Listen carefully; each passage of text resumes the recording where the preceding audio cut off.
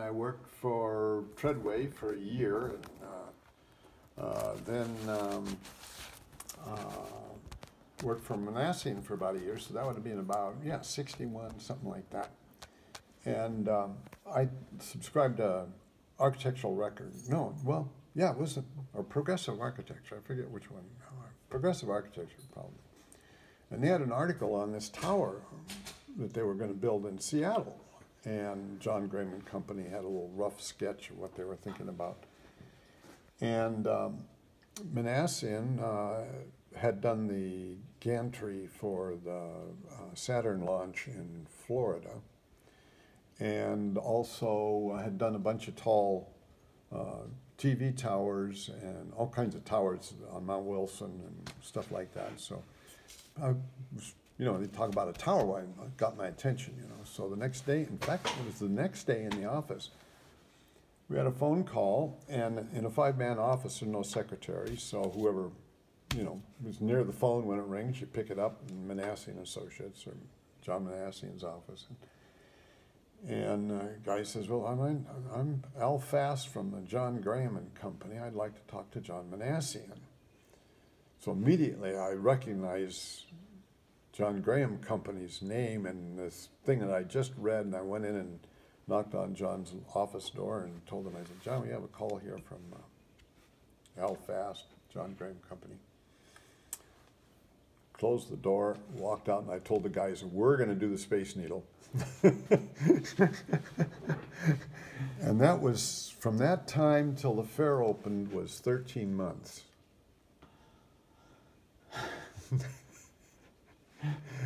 When did you sleep? we put in a lot of overtime. And we had other jobs in the office too, that wasn't the only thing that we were working on. So, okay. But that had definitely had priority. So, yeah, we put in a lot of time. And so when you say we, the 5-person office, yeah. What was your role out of the 5? Well, I was, just a young engineer, and I wound up probably doing about half of the drawings for the Space Needle construction and a good chunk of the calculations. And I think back and I said, Jesus, 2 years out of college, and Manassian was, giving me this project to work on that much. And today I look at the drafting that I did back then, and I say, I was good. I can see why he gave me the work, because... Were you good because of your training and your skill, or were you also good because you understood the importance of the project? Did you know, I should back up and ask, were you aware at the time that you were designing an icon? Oh, yeah, we had a pretty good idea that this was a major structure. We were pretty excited about it. And I always considered myself like a C student, just an average student in college. And when I look back at my grades, I was a B student. I wasn't, I was a little better than a C student, but I didn't think of myself as being particularly more brilliant than anybody else that I worked with. What I did find when I worked in Southern California is that the education that I had was top-notch, that I could compete with anybody. I didn't have to, take a back seat to anybody, that I could go toe-to-toe with just about anybody. And I learned drafting from an architect. The drafting I learned at school was horrible. It really didn't, as far as the quality of work that you put lines on paper and wind up with stuff that looks good. Didn't learn that there, but I worked with the first office I worked at, there was an architect there that showed me how to hold a pencil.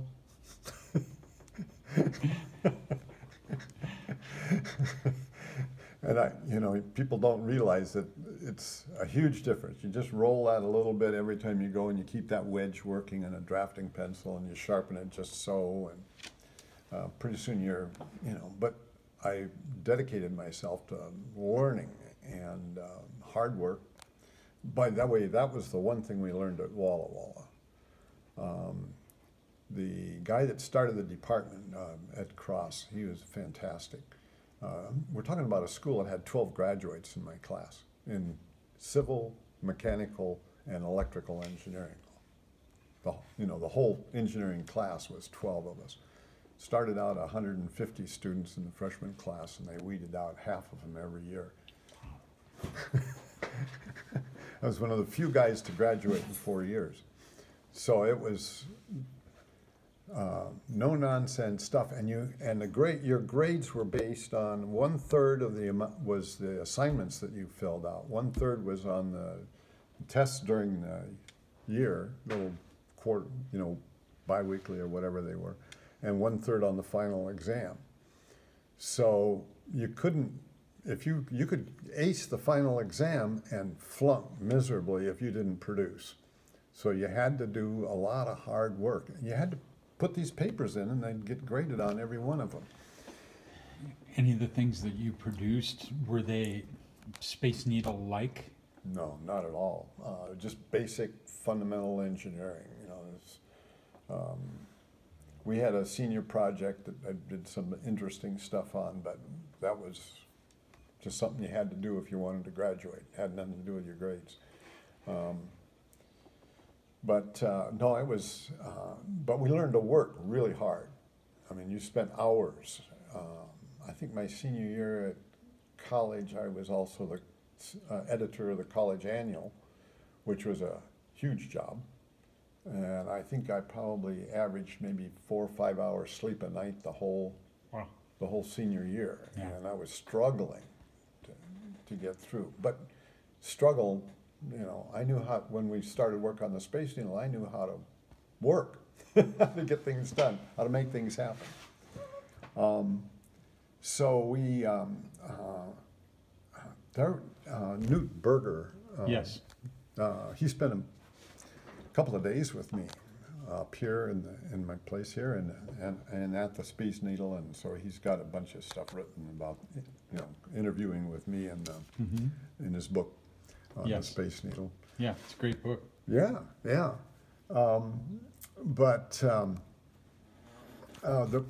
He invited me up when they had that display in the lower part of the Space Needle where the ramp that runs up, they had a bunch of pictures that they discovered, and so they had them blown up to a huge scale, and they had them all around the walk going toward the elevator entrance to go up. And so I had a little table there where I had my drawings. I've got drawings here. You can take a look at them here. I had them all spread out there and some other stuff, and was talking to students particularly first of all, and then one of those drawings I had, I was looking, one of the pictures was showing pouring the footings for the Space Needle. That footing, it's 30 feet deep, and that filled up the whole lot just about. And I was looking at the date on the picture, and then I went back and looked at the drawing, and we were making changes to the drawing 7 days before they poured the concrete.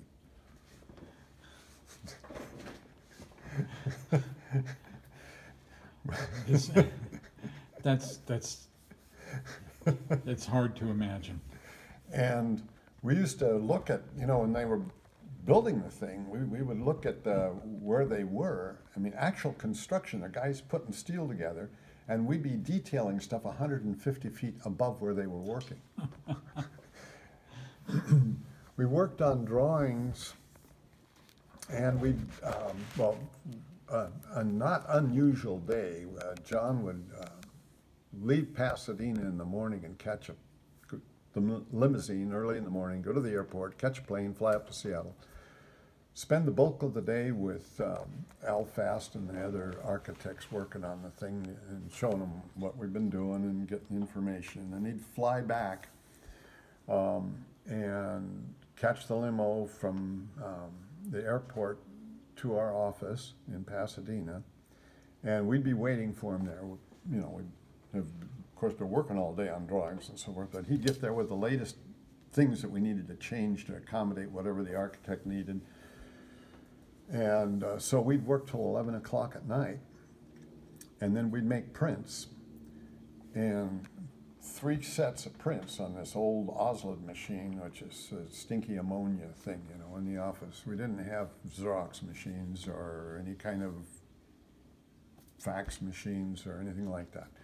So we'd make these big drawings, we'd make however many prints we needed, and race down to the Pasadena post office, which was just a few blocks from the office there, and slather these things with special delivery stamps.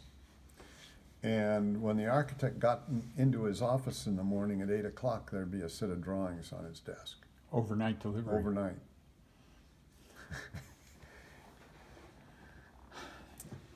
That's how we did it. How did it feel at the time? I mean, were you feeling harried, stressed, overworked, or were you delighted by the It was just exciting. uniqueness of the project? It was just really exciting. I mean, it was, you go to work in the morning and you knew what you were going to be doing, and it was just really fun. It was exciting the whole time. And you can run on adrenaline, I guess, you know? Yeah, well, you're 23 years old. Good grief, you know, come on, that's what you do. So, paint me a picture of what you did, you in particular, in that office with regard to the Space Needle. What, are you sitting at a drafting table, and are you, Oh, said yeah. you would be drafting 100 feet ahead of them, so I don't know what that looks like. It's, Well, the drafting tables, we had, you know, the mechanical arm, right, you know, had a L shape so it would hold this thing, and you'd click it around and set it whatever angle you wanted to on pencil. I'll show you the drawings. oh, okay. So you saved the tools that you used for the Space Needle. Slide rule, Yeah? triangle,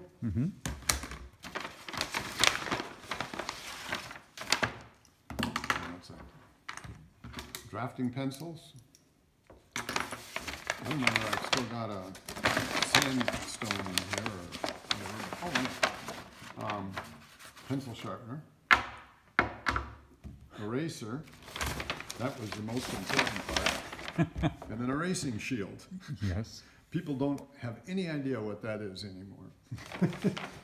But It's not used anymore, obviously. No, but you'd put that over whatever you wanted to erase, and then and we have an electric eraser usually, and so then you can erase just what's without affecting stuff around there. Right. So you can take a pretty crude eraser, and with these little shapes that are in here, you can erase specific little things.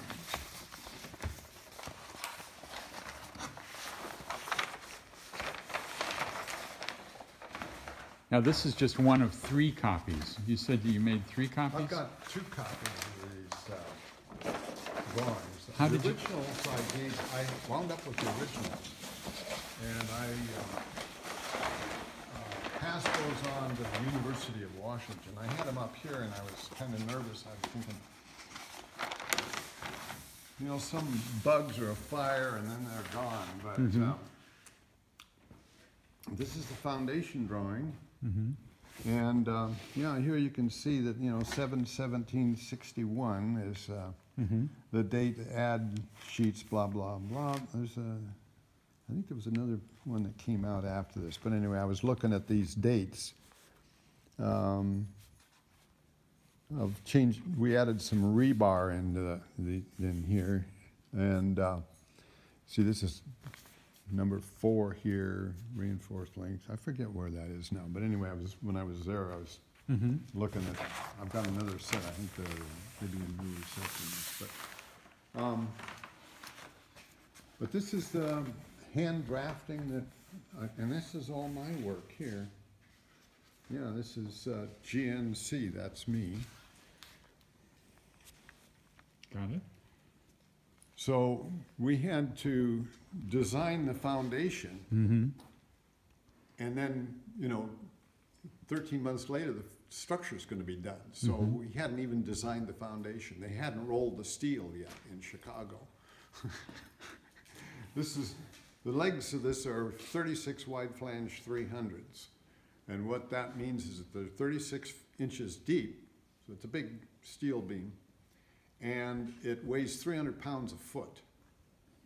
So that was the biggest thing in the steel book at the time, and so John said, we need to order a lot of those. And then we'll figure out how to make them work.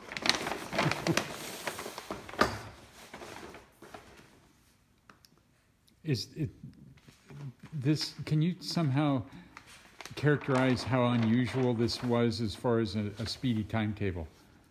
A project of this size doesn't usually have this kind of rush, correct? Right, yeah. Well, some of the stuff on the space program was pretty tenuous, you know. I mean, because you're looking at dates when the launch is supposed to happen and somebody's supposed to go to the moon, and you start looking at the stuff that needs to happen along the way. The intermediate deadlines, yeah. Yeah, and Manassian had worked on that gantry, the rolling gantry that was a big, huge, it was 350 foot tall, and it rolled over the site there, and then when they finished assembling the rocket, then it rolled out of the way and they fired it off, you know. So that kind of stuff, I mean, our crew had been working on that stuff. I didn't work on that, that was a little before I started work there, but so you know, John was used to that kind of stuff that you didn't mess around, you know. It was a challenge, and it was an exciting one. Yeah, well, there's another thing too, is that when we were talking with some of the students and for the 50-year anniversary, you know, so I was involved with, there's several other engineers. Some of those died now since then. I was one of the youngest ones at the time, so I survived most of the people I worked with. But where was I going with that? We were talking about the timetable, and we were talking about what we were doing in design. The professors were trying to talk about how exotic this work was. Exotic. And refined, you know, these shapes and all this stuff, that we were breaking new ground and so forth. That's not what we were doing. What we did was brutal. I mean, it was a beautiful design, but we didn't have time to do a refined analysis of stuff. We had to, you know, if you found out that a 1/4-inch plate was going to, you know, probably be about right, use 3/8, 5/16. You know, you didn't skimp on anything. If 50 bolts made a connection, 75 went in. You know, there was no time to start trying to figure out how can we save some money on this thing. Saving money wasn't the point. Getting it done on time was the point. So I say it was just brutal. We just threw the steel at it. The budget, you probably could have, at this time, back then, I think the Space Needle cost maybe $3 million to build, something like that, as I recall. At one time, somebody said, well, you know, there's $1 million more steel in there. That, yeah, it probably was. Maybe not that much, but if you went and designed it today and started being careful and trying to save some money on the thing, you could have taken a lot of steel weight out of the thing. That wasn't what we could do. If the Space Needle opened 6 months late, the fair's over. So, you know, we just had to produce.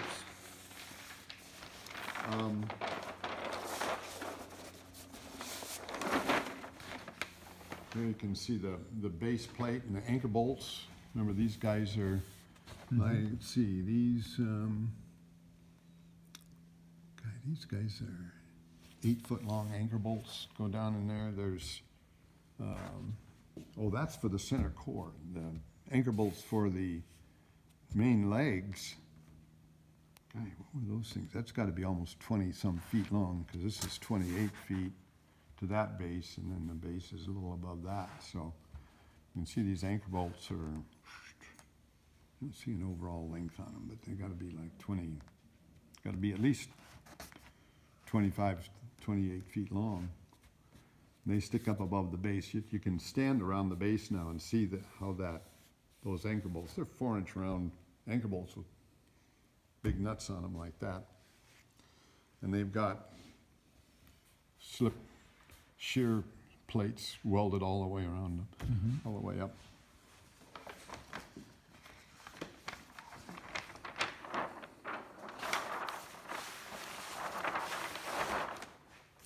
And this is the needle as it goes further up? Yep, these are sections on the different plans as they go up, and then of course the two views, one a section, one kind of a interior view.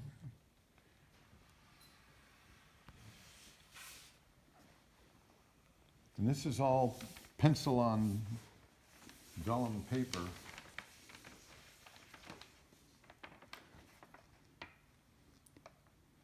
All freehand stuff. Well, the lettering is all freehand. Of course, we use triangles and so forth to draw all of that. As sophisticated mechanical drawing as you could get in those days.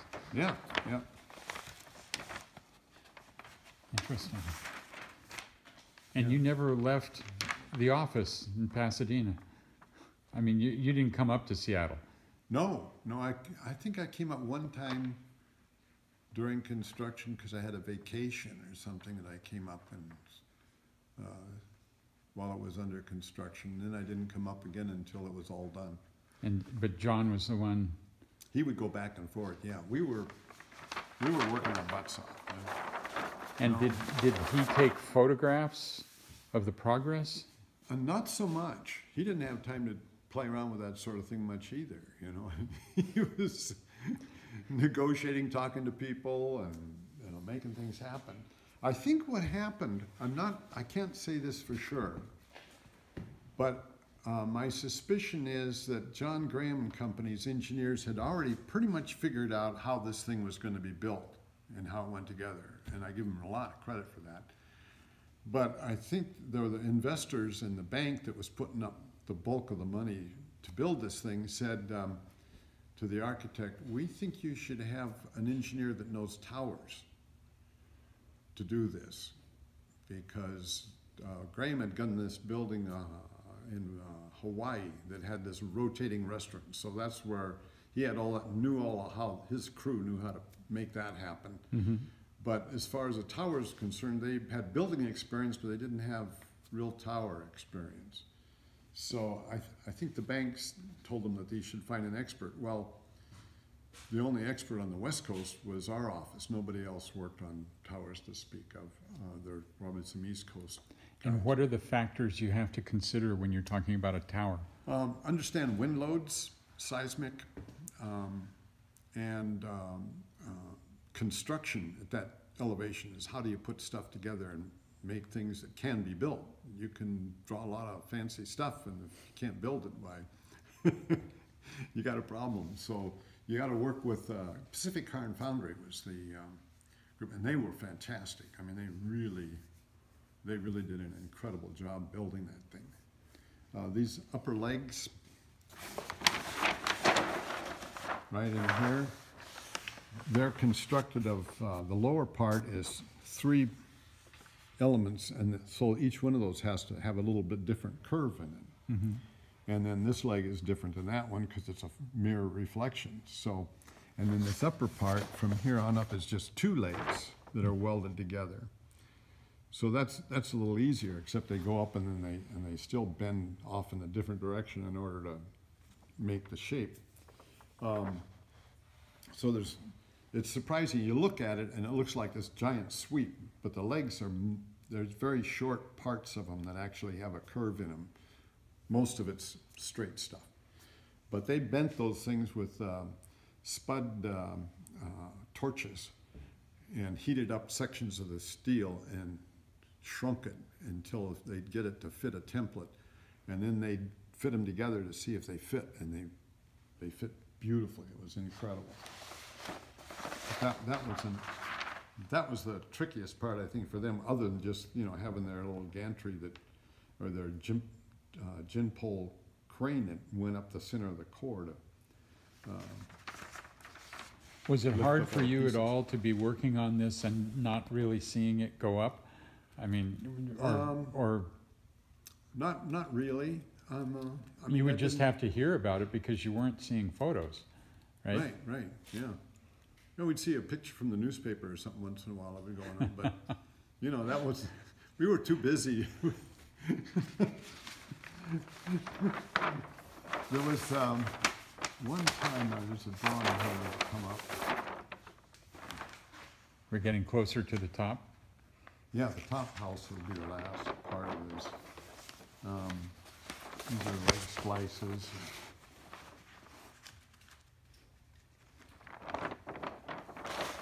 This is an interesting drawing here. This is the center core with a stairway that goes up. And there's two stairways. They wrap around each other, so they spiral all the way up. And John came in one time and he says, I want you guys to draw the core like a sheet metal thing, open it up and draw it from the ground all the way up through the top house. And I was thinking, Guy, what? You know, it's the same thing over and over and over again. It's going to take us a couple of days to draw this, and if you draw this part and you do the upper part, you know, everything in between is whatever it is, you know. So he said, no, I want you to draw it from the bottom all the way to the top. So he said, oh, okay. Well, and when we were drawing this, we'd already built the first part of it. You know, it was up in the air. I mean, I forget how high it was, but it's like, you know, I was thinking this is really a waste of time. Well, we did our thing. We mailed off the drawings, the copies to the architect, and a couple days later, I got a call from the guy that was kind of the super of the work in the architect's office, and he said, you've got the doorway coming out on the Puget Sound side at the level of the top house where the lobby is going to be. And the lobby is supposed to be, when you get off the elevators in the main lobby, it's supposed to, there's Mount Rainier out there. We want it pointed that direction. And I said, I don't know anything about where Mount Rainier is or the Puget Sound or anything else, you know. You guys told us where the entrance was at the base, and I just drew it all the way up. And so you guys said, here's where the door's going to be down on the ground. And so if you want it to come out on the top, you'd have to shift the whole center core. You have to spin it around. And it's already under construction. You know, it's on its way. So what did he say? He was quite perturbed by this. And it's, if you notice, when you get out of the lobby of the restaurant now, you're looking up at the Puget Sound. That was not their intent. But I learned something from that, you know, sometimes you do something like this and you might think you're wasting your time. If the architect had done this, he wouldn't have had that problem. He would have known right, as soon as he got up to the top house, he would have said, oops, I got it wrong at the bottom, and he would have shifted it around so that then he would have accomplished his goal. And they didn't have time to correct it. Oh, heavens no. Yeah. No, it was already built, you know. I mean, Yeah. Once you start something like this, you can't somehow or the other switch it around and do something different. They were committed.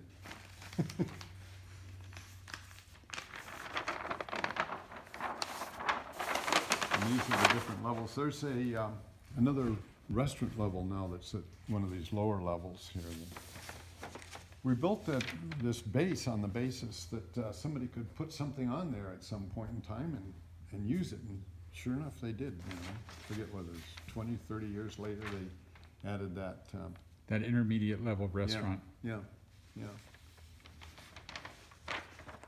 But we put a concrete slab there just to kind of stiffen things up, and figured, you know, it's going to be something. And this is the top house. It's interesting, you call it the top house. Yep. Is that an architectural term? I just haven't heard it called a top house. Well, that was what we call it, the top structure details, but and After I'd worked on this, one time somebody asked me, they said, have you ever done any work on a multi-story building?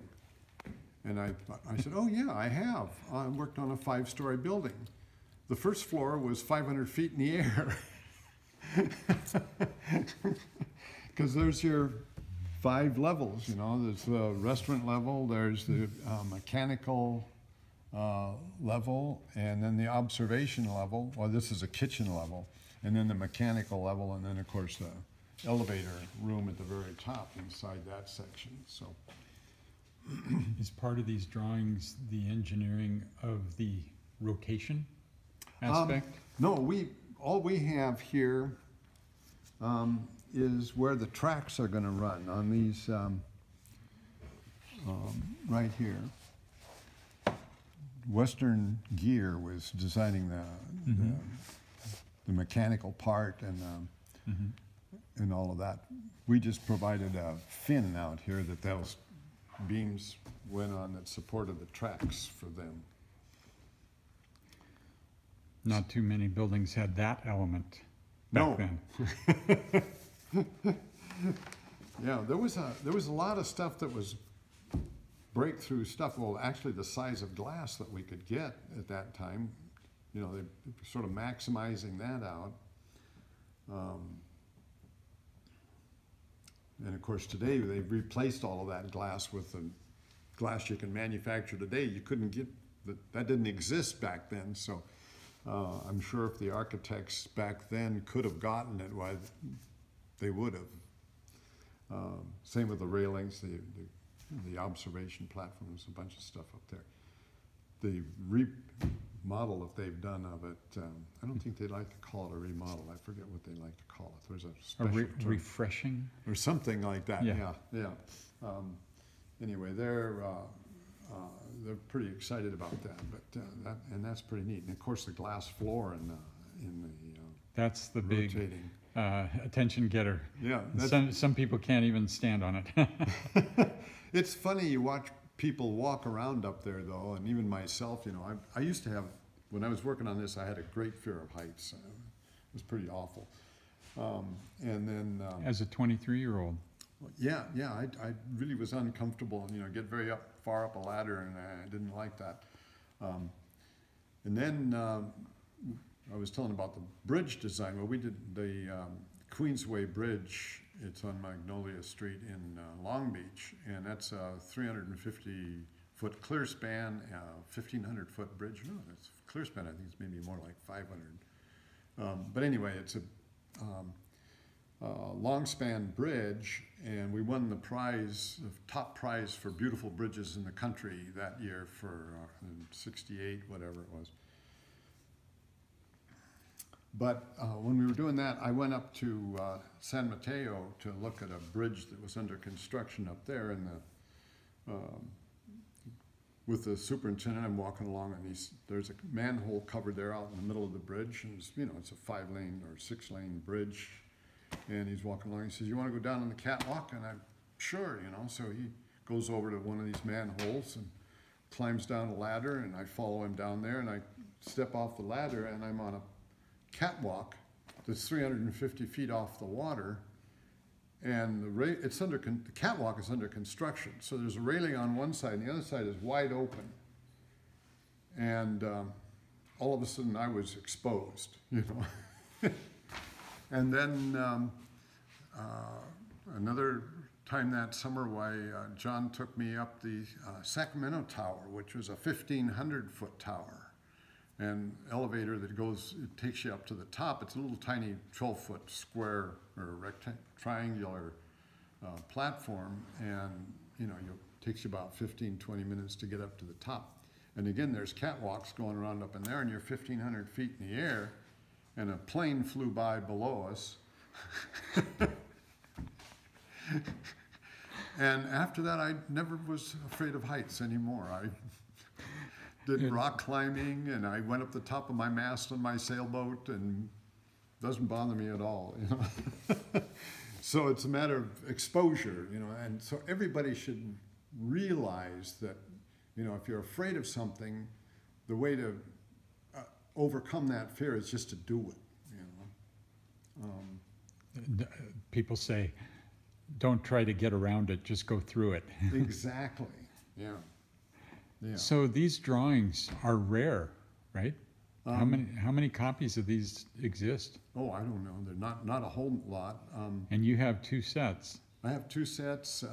I'm sure the architect's office had a set. I'm sure Pacific Car and Foundry would have kept it in their archives. But the originals are at the University of Washington. They can make all the copies that anybody wants at this point. So this is kind of your keepsake.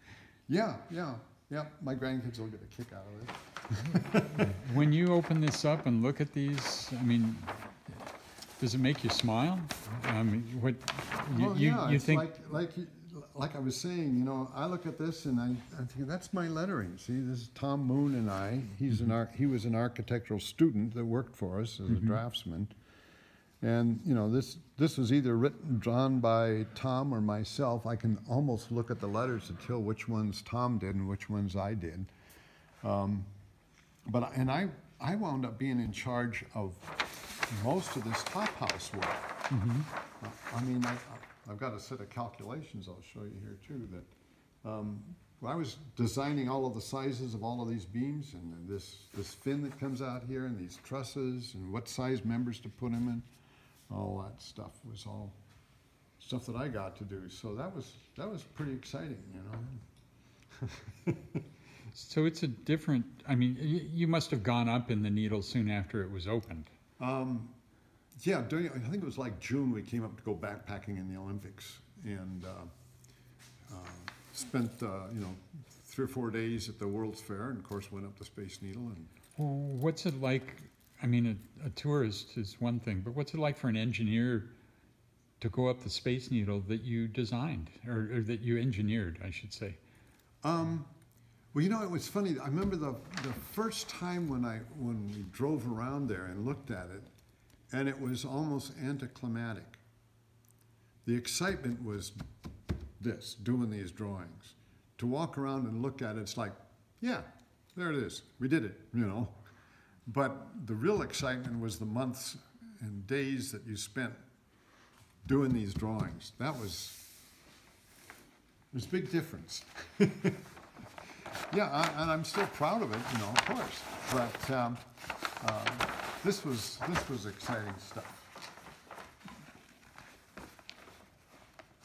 Look at these drawings today. You know, you could build the Space Needle again if you took these drawings. You could give them to somebody and say, "Go and do it just like this."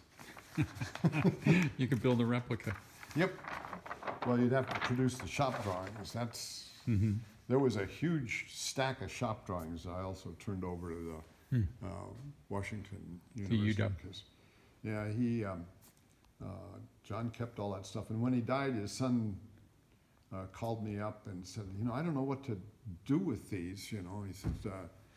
I said, "Well, you know, I'd be happy to take them, and then I'll figure out something. You know, you don't want them just be put in a dumpster or something." So after I got them, I had them for a little while here, and I thought, you know, I don't feel comfortable keeping these things here in the house if there was a fire or the silverfish went after it or something. They're going to be gone. So and of course I wasn't working for them, but I was volunteering stuff with Space Needle Corporation. Neat bunch of people, the family that still owns it. They're admirable what they've done with this. I'm really impressed.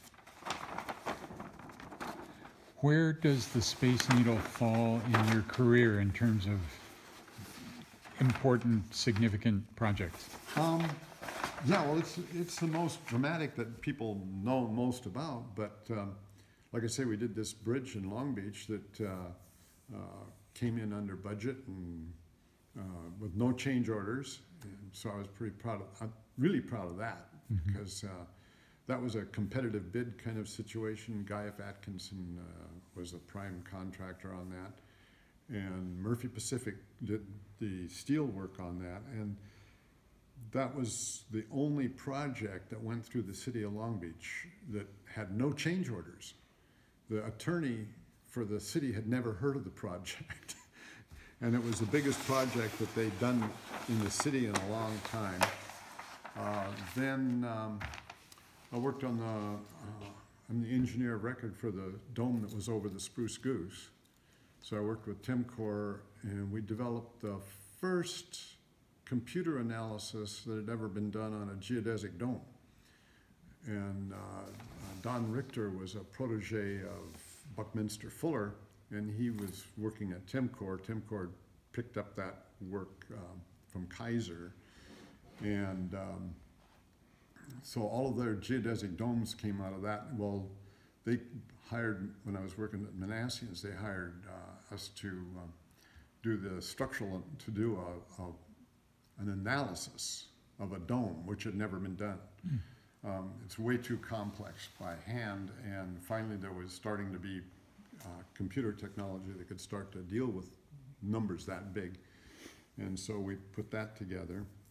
And then I've been down there 3 times because the settlement issues on the dome that was at the South Pole. Then the conversion of the dome when they pulled the Spruce Goose out, that was pretty exciting because we opened up a huge hole in the side of it and rolled the plane out. I was involved in that.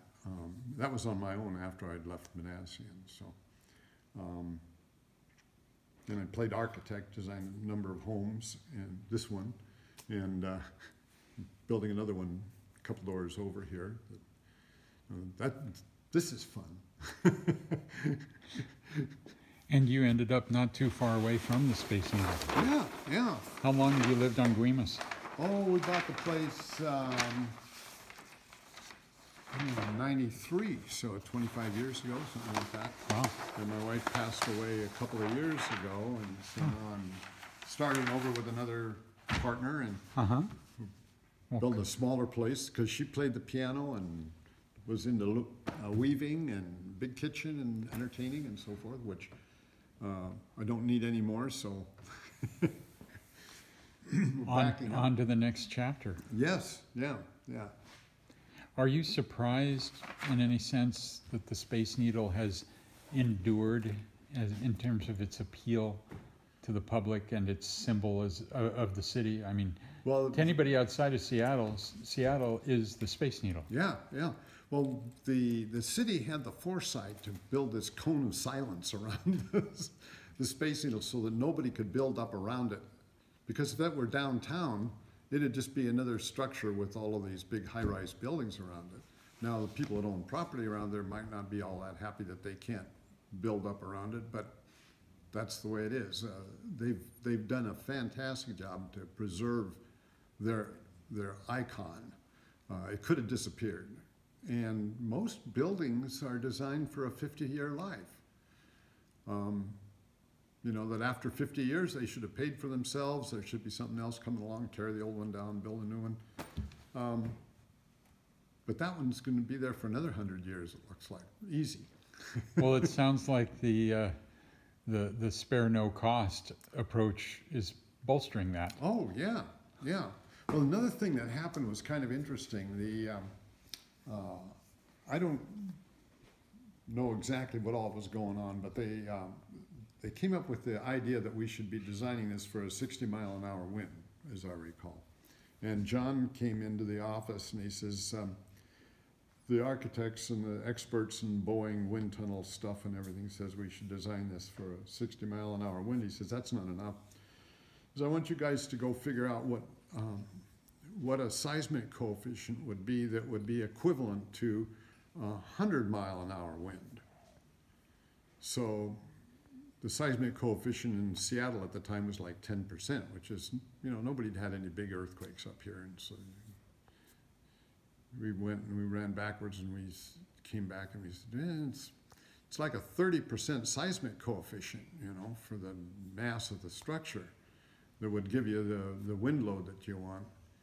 And he says, okay, that's fine. And he said, well, they'll never buy that up there. And he said, that's all right. He says, I'm a graduate of Caltech, and the Richter scale and all this stuff came, you know, all this earthquake work came out of there. And so he was going to bluff his way through, but we were really designing for wind load, and we designed for outrageous seismic coefficient. And within, I think, like 6 months after the Space Needle was built, they had the Columbus Day storm where they measured 110 miles an hour on the top of the Space Needle.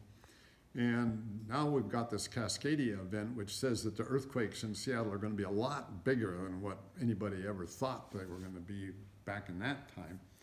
So it should be pretty obvious that if you want to be in the safest place in Seattle during an earthquake, probably the top of the Space Needle would be pretty good, because nothing's going to fall on you.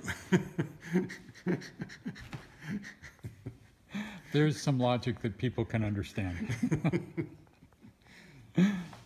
Oh boy. Well, that's great. Oh, these are the stats? These are the calculations. And what does the cover say? This is structural calculations. Space Needle, Seattle, Washington. Yep. And what's sort of interesting to me is that, here's John signing these drawings here, and then June 12th, 1961. Yep. And coming here in the first design criterion, GNC. Here's this punk engineer whose initials are just all over these things. Jack Jones was doing some of this. John Manassian did a bunch. Henry Parker Thompson, I recognize his names.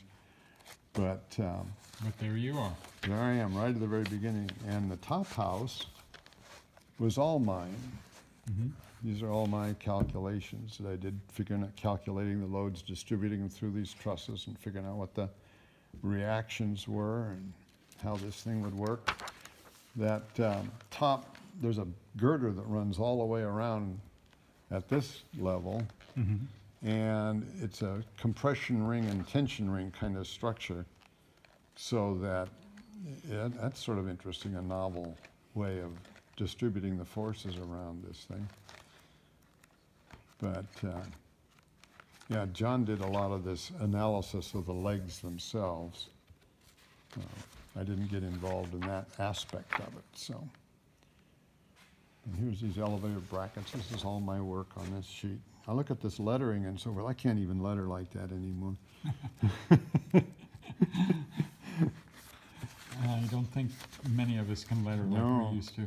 I look at engineers today and at their lettering, and I'm thinking, God, I wouldn't hire those guys. Well, nobody learned, nobody letters like this anymore. Mm-hmm. Mm-hmm. But that was, this is all my work here on this sheet. John's lettering was more sloped. He was older stuff, so.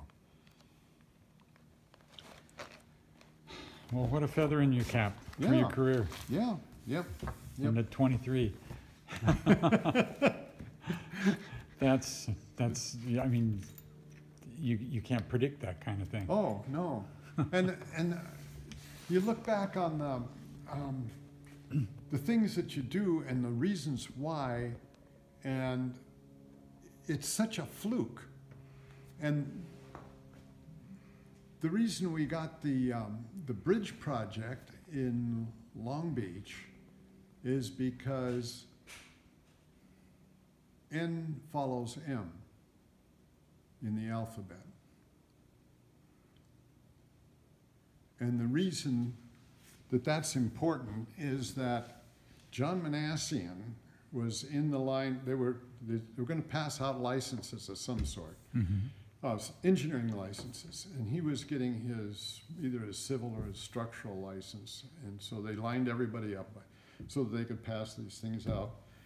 And he had a tap on his shoulder, and he turns around, and there's a short little guy there, and introduces himself. He says, "I'm Marty Nishkin." Well, Manasseh and Nishkin, they're a couple of Armenian guys, so immediately they strike up a friendship. Well, Nishkin turned out to be a mechanical engineer in Long Beach who, through political connections, eventually wound up being a supporter of Pat Brown, the governor. And he was in Long Beach, his office was in Long Beach, and he wound up getting huge contracts from the state of California for all kinds of things. And then he got a bridge project in Long Beach. Well, there's an outfit in Moffett Nickel in Long Beach that does bridges all over the world, all over the United States anyway at the time. And a big bridge company, I mean a structural engineering firm that just does bridges right in the city. And Nishkin, a mechanical engineer, winds up with a bridge project.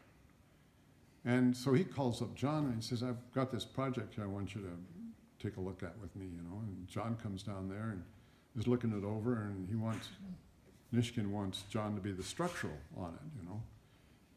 And John has said, wait a minute, how did you wind up with this thing? He said, I want to see the contract on this.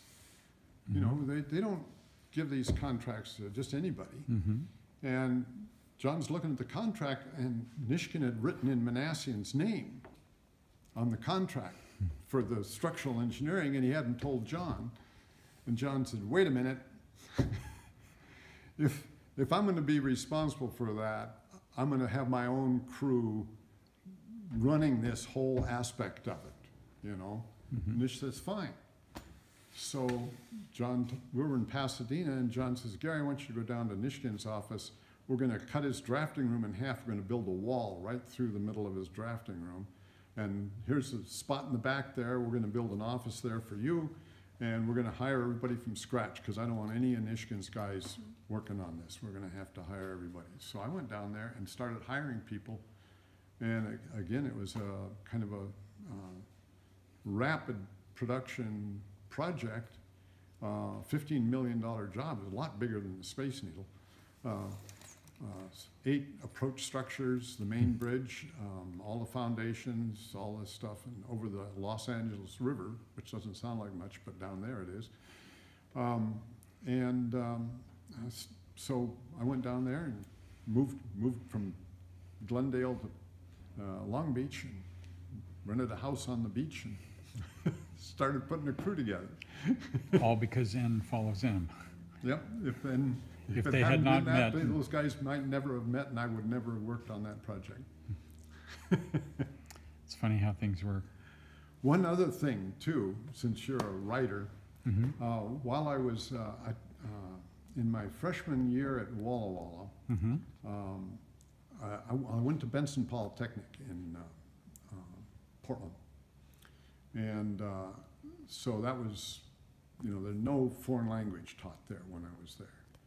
So when I went to Walla Walla, I was going to be an ornithologist. I was interested in birds and biology and all this stuff. So there I am in the registration line looking at what I'm going to have to do to take my biology courses. And I realized that I don't have any foreign language. And you have to have 2 years of high school and then 2 years of college. But if you don't have the high school stuff, you got to make it up in order to graduate. And I'm looking at it, I said, I got to have 4 years of foreign language. I said, I don't want to do that. And so I switched to engineering in the registration line. They had a course called architectural engineering, which I was interested in, so I thought, I'll take that. Well, before I graduated, they stopped that program and they said, would you please switch to civil engineering? You're the only student in this, and it's really not that good a thing. You should be taking full-on engineering, so I did. But partly as a result, why my English classes weren't that strong at Benson, and so I got put in not the bonehead English class, but not the top English class. There was a middle English class that was taught by John Waller, and John was he was a great guy. He would give us an assignment on Monday to write an essay and turn it in on Friday. So we would write this essay and turn it in on Friday, and then Monday morning he'd give it back to us, and he would have bled all over it. I mean, there are paragraphs criticizing each sentence that you wrote there. So I'd rework it and turn it in, you know, you'd spend a week rewriting this thing, putting it together better, and turn it on Friday, and Monday morning you'd get it back, and it would be bled all over again. So we'd rewrite it and turn it in, and you do maybe 4 essays in a quarter, you know, and you worked your butt off on that. And as a result, I learned how to think on paper. So when I'm working for Manassian, he comes in and he says, we're doing this tower collapse, we're doing the study on it, trying to figure out how it happened, but we need to write a report for the attorneys to describe our logic and so forth. And he said, who wants to work on writing this thing? Well, engineers don't want to do writing. So none of the guys in the office, you know, I'm looking around and I said, well, you know, I kind of like that. I think I could probably do that. So I wound up writing the report, and I learned how to do that pretty well after 2 or 3 of these things that we worked on. But pretty soon, what I didn't know was that when you write the report, I learned that you write the conclusion first. Write anything, doesn't matter, just write down a conclusion and then try to prove it. And then you've discovered that, well, that doesn't work, so you got to change that, and this doesn't work. So I'd write down something and I'd say, well, John, I need to have some calculations done that are going to demonstrate this. And so I need something else. And pretty soon I'm running the office. And pretty soon John recognizes that I'm running the office. So he decides that he needs a general manager. Well, guess who it is? It's the guy that's been telling everybody what to do anyway. So when I talk to students, I say, I don't care what major you're in or what part, but when you go to college, get yourself a really good freshman comp writer, teacher. Not necessarily the guy that's the head of the department or whatever, just get something that's going to make you work to learn how to write. If you can't communicate, you know, you're going to wind up being on the lower tier all the rest of your life. Anyway. That's a good life lesson. Oh, yeah, yeah. So it isn't just a matter of luck, you know, that played an awful lot of part in it, but being willing to take on that, you know, just have the guts to expose yourself to that. When Timcor wanted somebody to go to the South Pole, they didn't want to take one of their guys out of their production work and so forth, and I was independent, and they said, hey, we've got a problem down at the Antarctica, right at the South Pole. You know, this dome you worked on, would you go down and take a look at it? Gee, do I have to pay to do this, or you're gonna pay me to do this and fly me down there and everything? Another signature experience in your life. I mean, oh yeah. To go to the South Pole. Well, you're right, and one thing leads to another, leads to another. Yep, yep.